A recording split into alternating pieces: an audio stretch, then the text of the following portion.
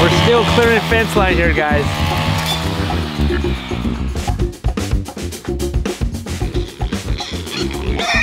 Hey, pig. You cold this morning?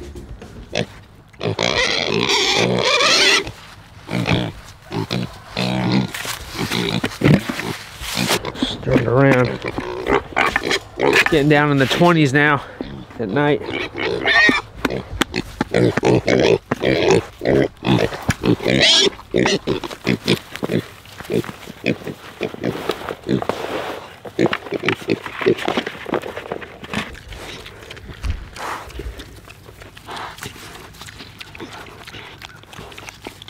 They do use their shelter. They've been sleeping in that shelter. They like bury themselves in there. Let's see. Where's the piggies at? Where are you at? There they are. All right, I won't bother you. They're getting warm in there. I don't love these Energizers. They work to an extent. I need to hook up a real deal charger, I think. They do hit this line here and it is electrified. Even just a little bit, it does shock them. But I feel like it needs to be stronger. I just don't want them to get out. I've been throwing food in here just to kind of get them in there to root up some of these brambles. And I've never raised pigs in the winter before. Usually right about now in November, December is when we would butcher them.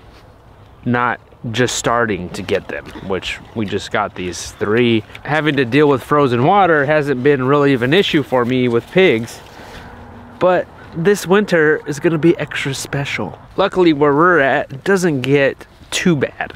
I mean, the sun's going to come out. By the time sun comes out, everything's going to melt down. You gonna let me touch you? It's all right. How about you? How about you? That's all right. Still a little skittish. It's best to touch them when they're eating like this. They'll let you usually. Better get used to me, guys. You better get used to me. I do need to get more feed, so I'm looking into that, and I need to start measuring their feed as we go forward. Yeah. Not too bad.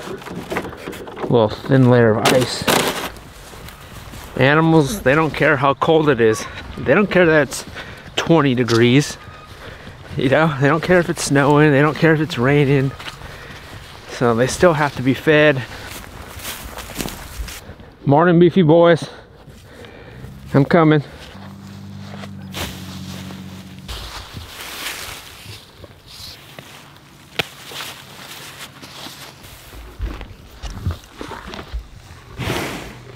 They have the furry coats on. You gonna let me pet you?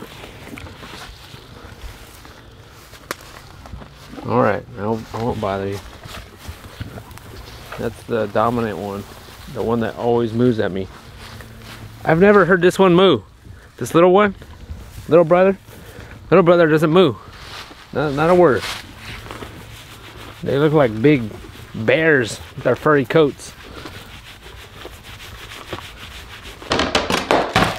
In the colder months, I like to get out there a little bit later because it is so cold, you know, before we start doing a project.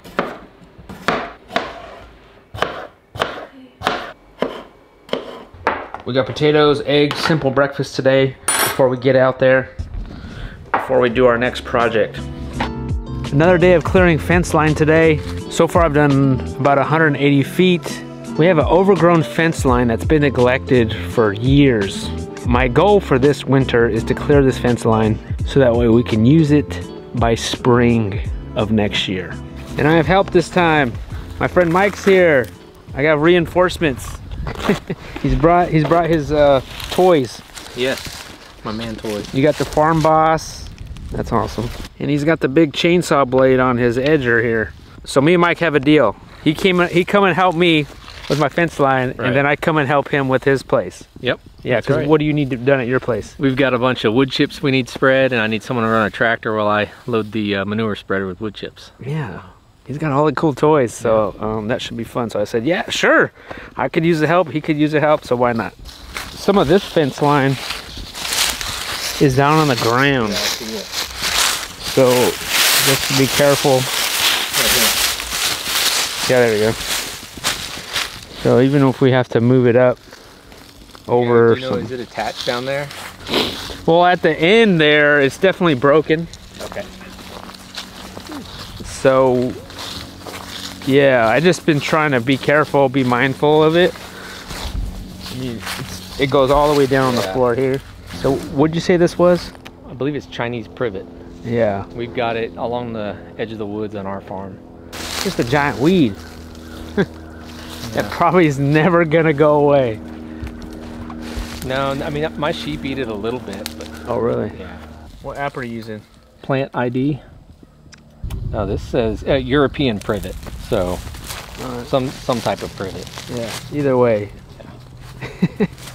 I guess privets are not great. No. Not on a fence line at No, least. definitely not on a fence line. Yeah, see, after you get past this privet, Right. it kind of goes into like little trees. Yeah, that's Up what there. it's gonna look like. I did a whole lot more than you. Yeah. Because how thin it is. Oh, yeah, right. I mean, it's thinner right here. Right. But this is probably the thick of it. Yeah. Well, I mean, I'm just gonna clear out a little room for me to work, and then I can work back that way. Okay. So. Yeah. Yeah, like we don't have to take down these giant trees. Oh. Just this bush. Yeah. Yeah, but I might grab that chainsaw and have at it. Yeah. We might should do that and pull this stuff out, or out that way, and then come back with the trimmer.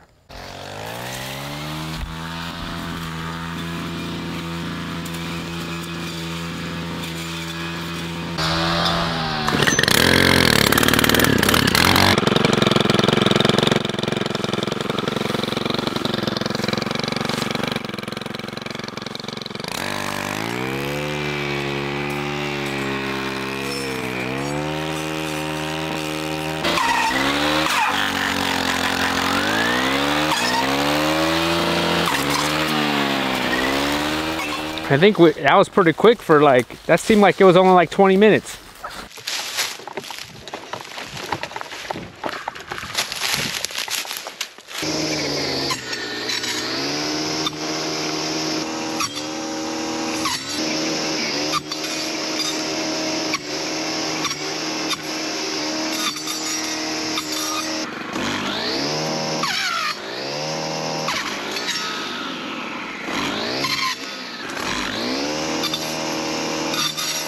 Yeah, all this, what is even this, briars? It's a mix. There's some blackberry cane, and then I don't know what that vine is. But I think if we cut it from each side close, then we can probably pull it away.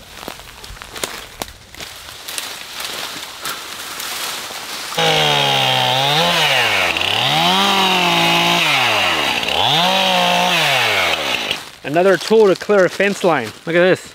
I don't even know what it's called, but all I know, it just looks like some kind of crazy battle axe. It does chop things.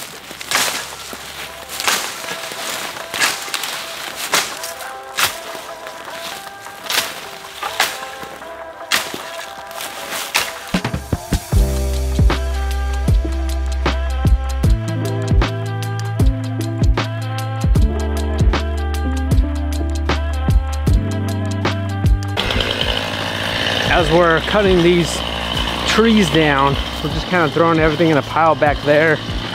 Honestly, just kind of deal with it later, I guess. But it'd be awesome if I could wood chip it at some point, come back around.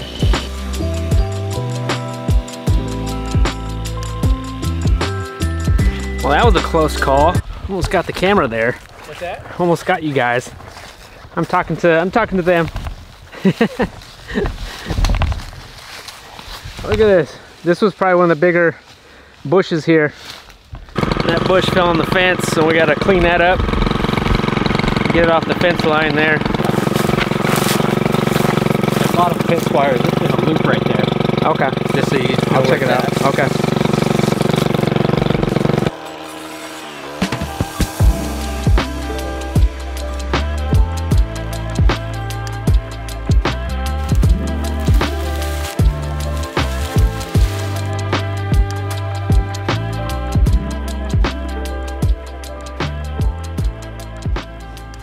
All right, we did it, started over there, you know, a few weeks ago.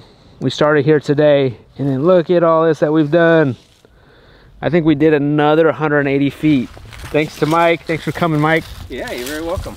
Definitely with 2 people, you know, it's like faster, twice as fast. You know, we just basically put all the brush into a pile out there, and then we just cleared this fence line. I don't feel like it wasn't too bad.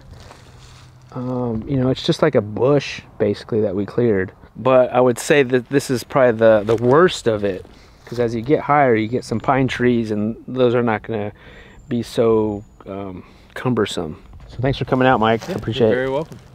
I can't wait to get to your property and help you. Oh, definitely. We'll definitely do it. We just cleaned up, and I want to show you guys what we did here. This whole fence line here, we cleared. All these bushes that we cleared here, everything's off the fence line. I went from that corner all the way to right there.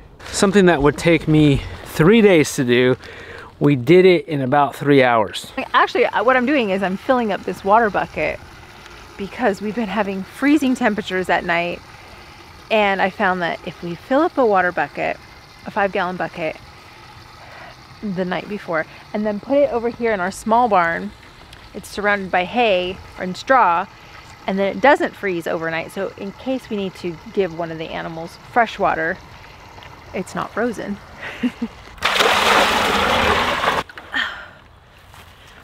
Good posture. It's get down to probably about 25 degrees lately, so we try to give all the animals water in the evening first, so that way we don't have to do it in the morning. 3 little pigs, 3 little pigs. How you doing, pigs? What are you up to?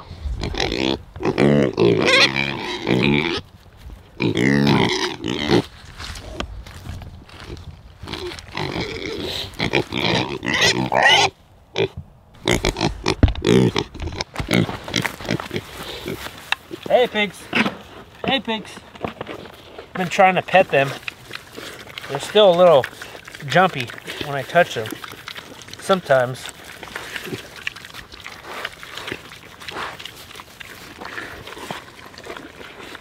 How you doing, pigs? How you doing, pigs?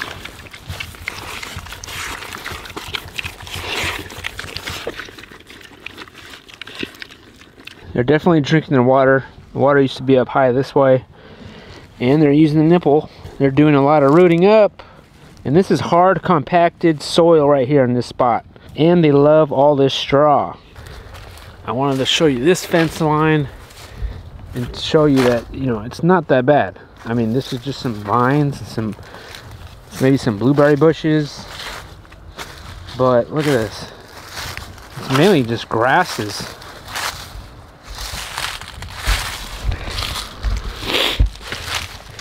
You know, once we get past that side, this side's going to be a lot more easier as we continue to move along this property and move up the mountain here. I'm hoping to finish this fence line by spring. I mean, that's only like 5 months from now. So in 5 months, I should be able to do it, right? I don't know. We'll see. Thank you guys for watching. If you guys want to see our other videos, I made a playlist of all the videos I'm doing on clearing our fence line. I'll leave that link right here. Thank you guys for watching, and we'll see you next time.